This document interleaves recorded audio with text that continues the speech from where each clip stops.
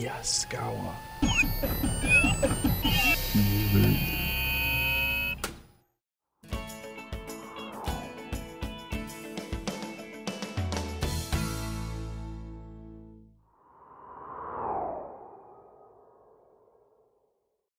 Up to now, in our discussion of components, we have focused on linear actuators.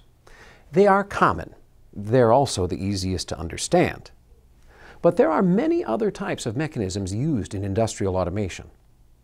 We can put the whole range of mechanisms in two categories: those producing linear motion and those producing rotary motion.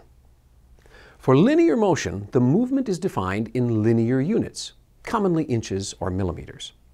A rotary actuator defines movement in rotary units, usually degrees. Now, within these two categories, there are two subtypes, finite and infinite. For example, a linear actuator has a finite distance it can move, but a pinch roll can pull material virtually forever. A rotating fixture with cables has a fixed distance it can move without twisting or breaking the cables, but a rotary table can keep spinning endlessly in the same direction.